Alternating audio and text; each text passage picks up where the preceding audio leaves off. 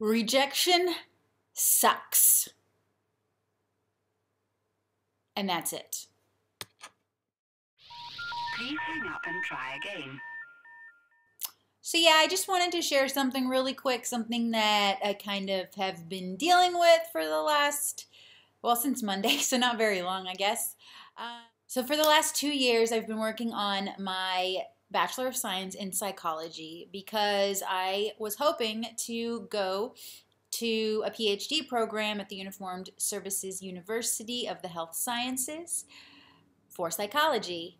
Become an Air Force psychologist, get commissioned, win the war, whatever. And so I did 14 classes in 2 years while also working full time. I deployed for 4 months. It was a crazy 2 years. And I thought, okay, this is going to be great. I had stellar references. My GRE probably could have been a little bit stronger. And the big issue, and I knew this was a big issue, was that I didn't have research experience that was academic and tangible. I don't have any publishings. I don't have any posters or presentations that I could put out there.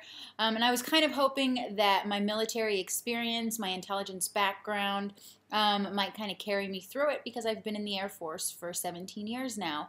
I also don't really have any clinical experience, but I do work closely with wounded warriors, so I was hoping that that would kind of carry me through it. My big hope was that this year I would at least get called for an interview. And we called on Monday to find out when the interviews were going to be announced and found out that they had already gone out on Friday and that if I hadn't received an invitation, that meant I probably wouldn't. And it was soul crushing. I know I should maintain a positive attitude, and I tried to up until the day, and I tried to be very realistic about it too. I was constantly telling people, you know, I understand.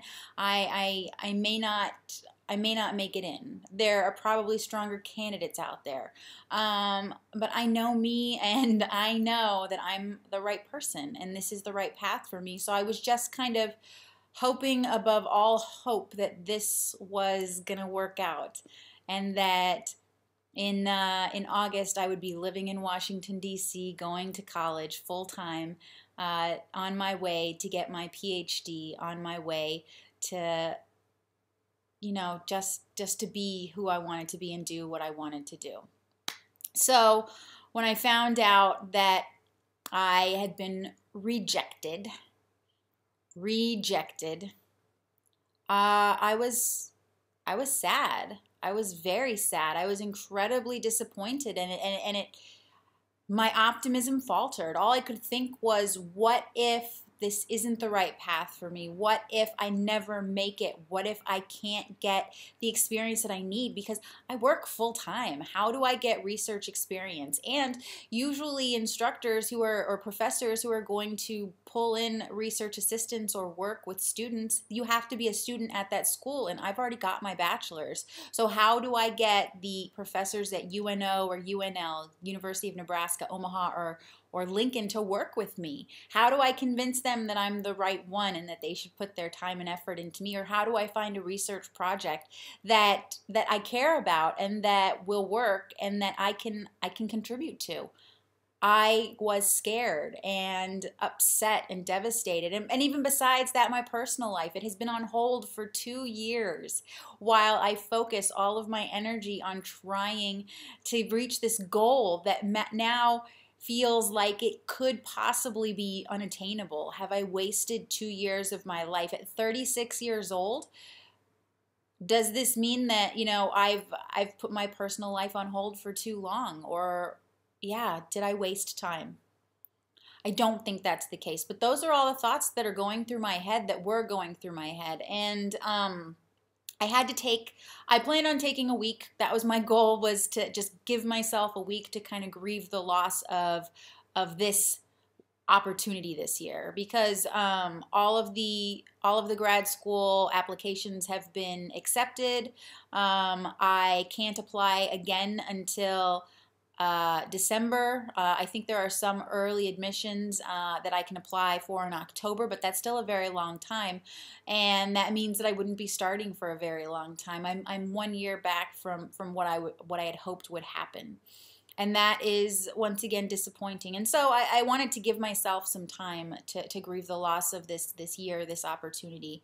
And I did. I am not too proud to admit that I cried and that I let myself think all of those negative thoughts, all of the things that I've been kind of trying to keep at bay, the positive attitude that I've been trying to maintain. I decided to just kind of wallow in it for a moment, to feel every fear, every disappointment, every sadness, every bit of anger. I'm mad. Don't they realize how amazing I am? No. But that's just because they didn't give me an interview. Had they met me, I could tell them. Though that might not work either. But it would obviously shine through in my sparkling personality. Someday, it's gonna work out. I wallowed for a day. I was gonna give myself a week, but I wallowed for a day, and then in true Amy fashion, I started to research every school that is local, every program that I could find, everything online, in person, every opportunity, certificates, master's programs, all of it.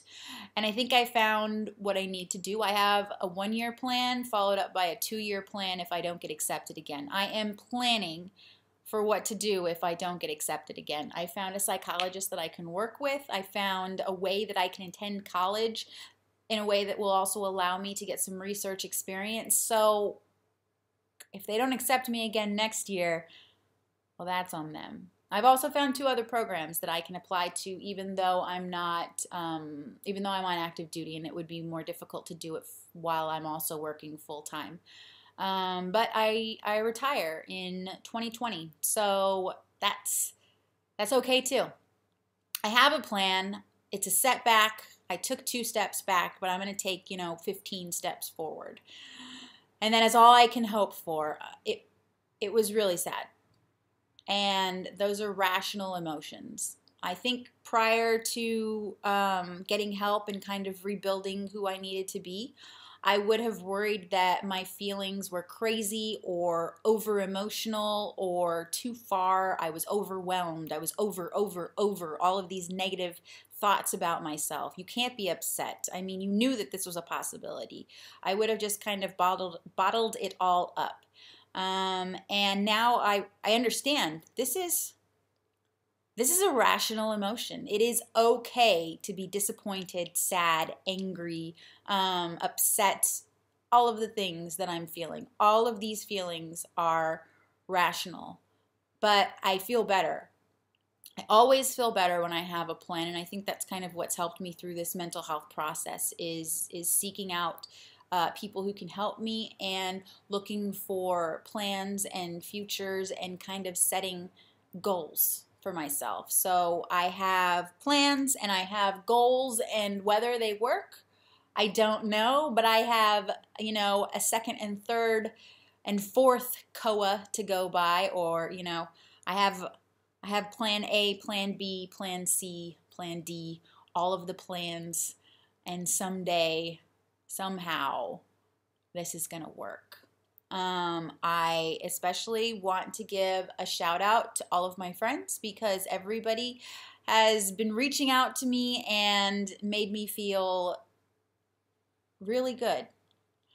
You guys have been so supportive and offered up so much help and so much encouragement, and I have plans to go to brunch on Sunday, and I'm so excited to see everybody and to kind of make it a we can do anything we put our minds to.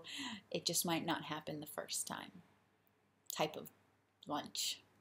So that's the plan, and like I said, I just wanted to really let you know that these emotions are rational and they are okay. So just talk to somebody, allow yourself to feel the way that you need to feel, and it'll all work out in the end, so long as you're being true to yourself and surround yourself with the people who care about you. Let them care about you. Thank you. If you need me, I'm here. I care about you, and I appreciate you dropping by. Subscribe below. Give me a thumbs up if you think I can do it. I'm not scared, but I wish that it was sooner. My patience is waning, but it's going to happen. Thank you.